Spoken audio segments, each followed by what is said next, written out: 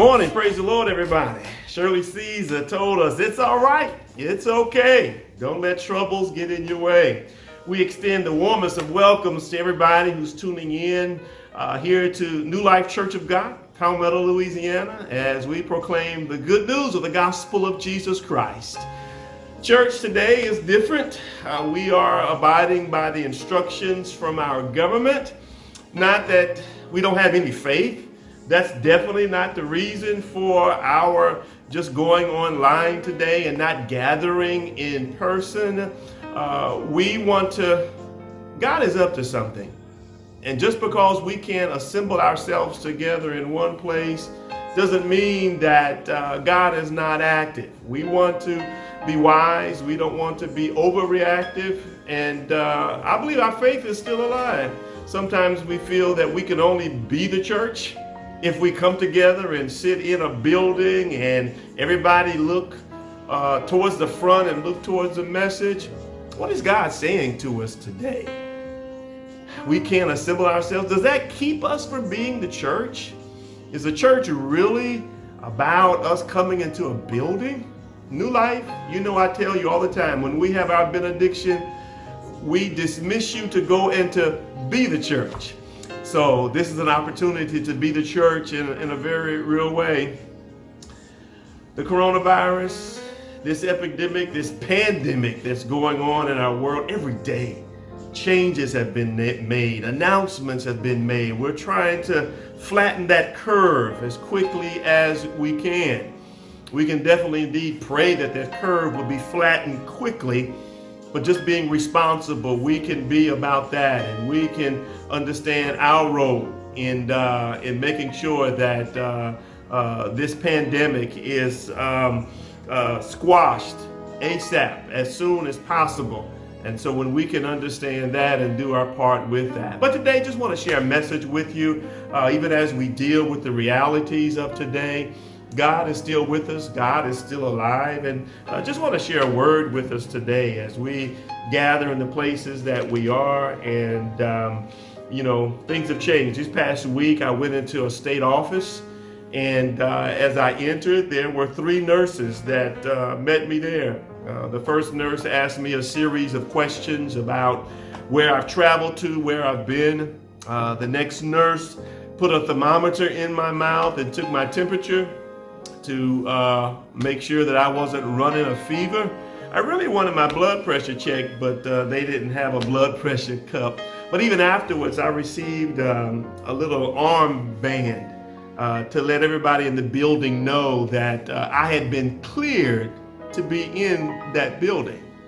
There were some physical things that those employees wanted to know to give me the rite of passage into that office, into every department that was there, into every resource that was available. But I first had to ensure that physically I was able to do that. Friends, as many of us have to stay home as much as we can, as many of us are kind of checking our bodies, checking to make sure we're not running a fever, making sure that our cough is at the very most something from allergies that we may have, just wanting to be careful, wanting to be certain about that. It causes me to think we check ourselves so much physically. Today I just wanted to pause and challenge us in these down times. We can do some spiritual checkups that gives us the rite of passage to life, just like I needed a rite of passage into that particular office building. When we can take seriously our spiritual challenge into what we need to be doing spiritually, we have the tendency to say that you can't judge me spiritually. God knows me. And there are so much liberties that we give ourselves. Keep your distance from judging me spiritually. But physically, there's certain checks that we have to check off, certain boxes that have to be checked physically to say that we are okay. We want to be able to go to our doctors and they check all of our pressures. We go do lab work. And that lab work involves a lot of making sure physically we all right. But spiritually, don't judge me. I'm so glad we have the Word of God. I'm so glad that we have the promise of the Holy Spirit to help us in our spiritual checks, in our spiritual health. Friends, I share with you again, God is up to something. And if we can tune in and making sure spiritually that we have done some things to ensure that we can really chase after Him, to ensure that we can kind of check what God is doing, or God is up to something. None of this has caught God off guard. And so we can sit back with our own attitudes and our own questioning and doubt God, or we can want to chase after God, do some things to chase after Him. And so I challenge us to do kind of an inside check in what's going on in our lives and in our hearts. We do offer Jesus Christ, and we understand that the newness of life that He brings is a daily walk. We can't walk this walk one time to say that we have checked the boxes of, I'm a member of such and such church, I've been baptized, I've been filled with the Holy Spirit, I pay my tithes, I pay my offerings, all these things that we can check off. But how is our health spiritually?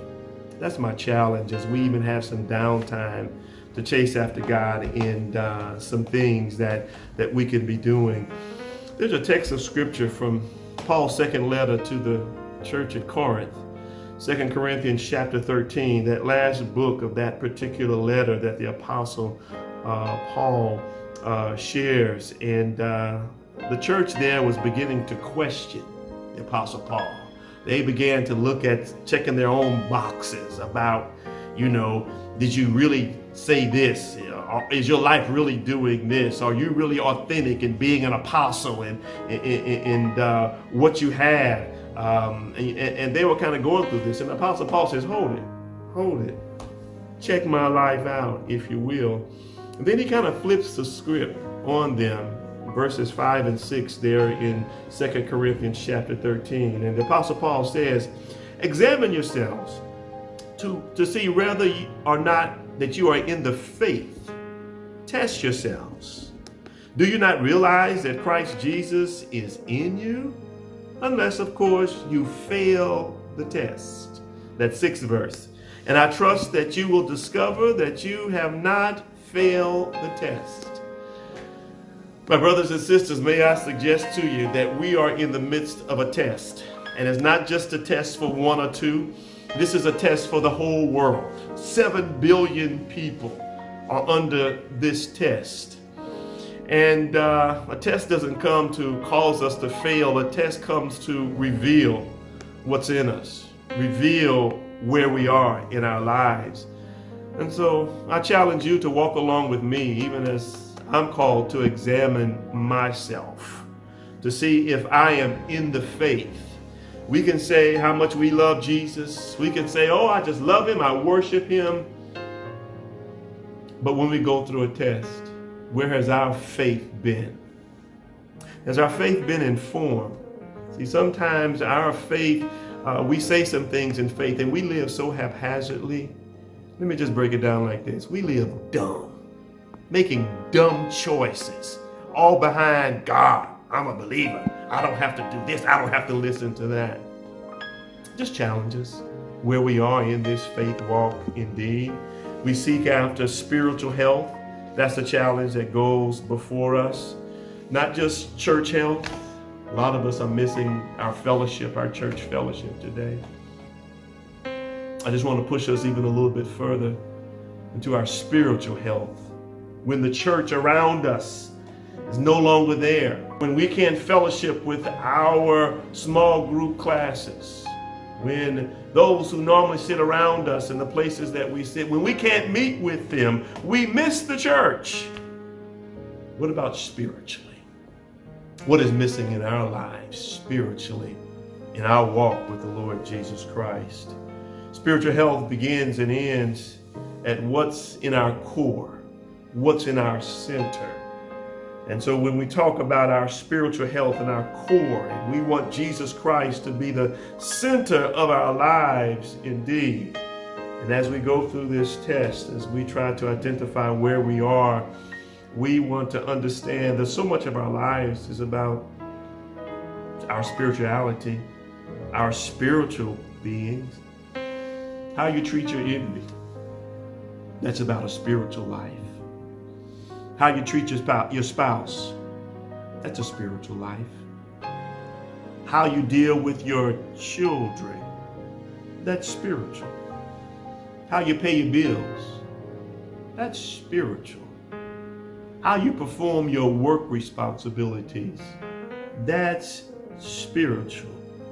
And so even for our children, how you do your schoolwork, how you do your academic work, may I suggest to you that that's spiritual.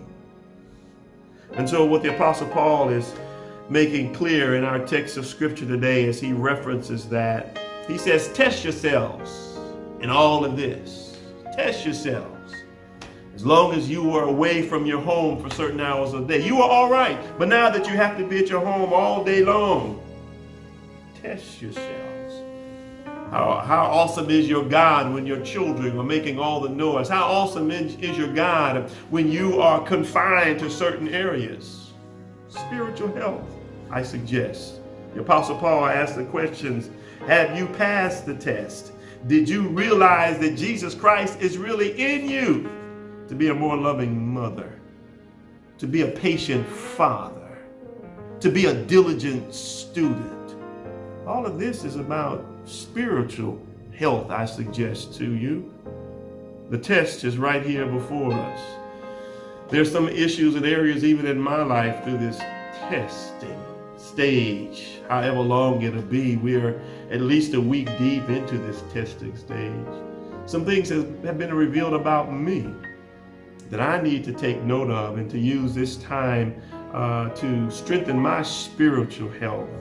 And I want to challenge all of us to look to that, to know that we deal with all this stuff every day.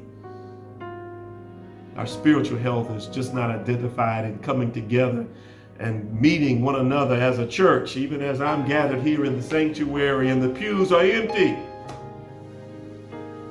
Spiritual health is about how we live when the pews are empty. But you know what, my friends? The Lord is here to help us.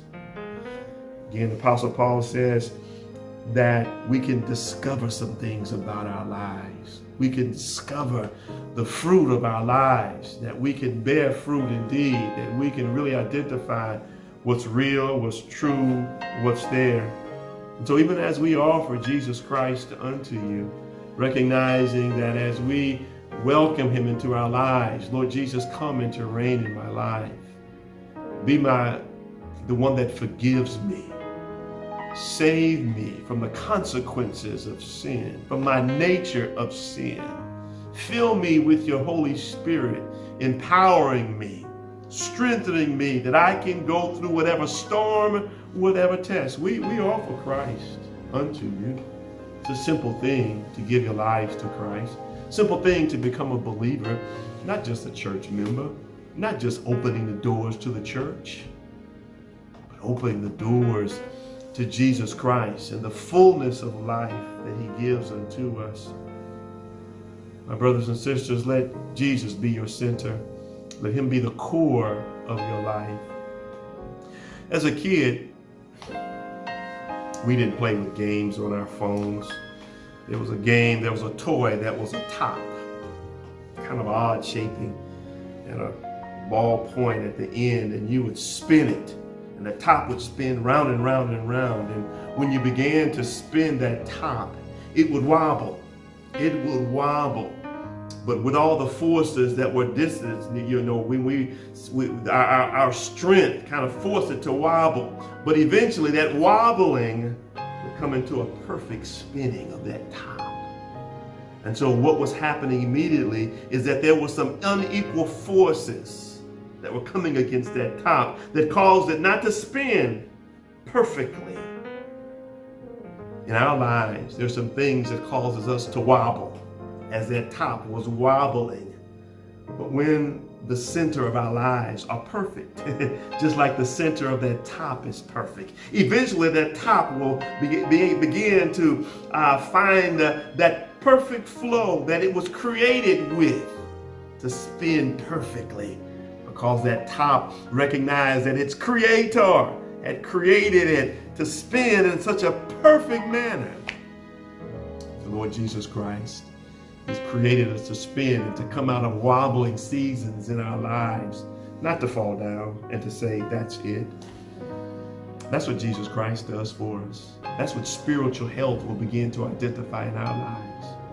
Friends, I want to pray with you today as we come to a close.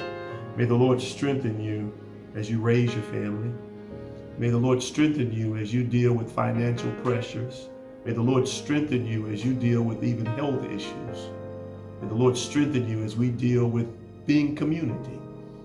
May God be with us. Let's pray together. Father, in the name of Jesus, I thank you, Lord God, for those under the sound of my voice.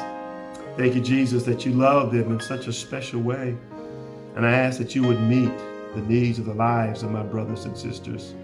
As we're not running from this test, we're not ignoring the fact that it is a test. Even for believers, it's a test.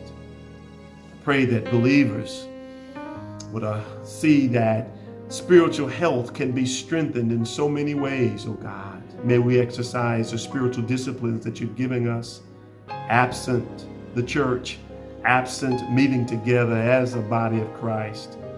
The lessons that we've learned, the messages that we've heard, the classes that we've been in, may we not just be hearers of your word now, but may we engage in doing your word in a very real way. For those that are exercising and moving in fear today, Lord, I pray that they may reach out for you. You have loved the world so much that you sent Jesus Christ, that we may accept and to receive him into our lives as our Lord, as our Savior, as our guide, and our light. I speak light. May we be salt and light into our world, making a difference. In Jesus' name we pray. Amen. May the Lord bless you, friends.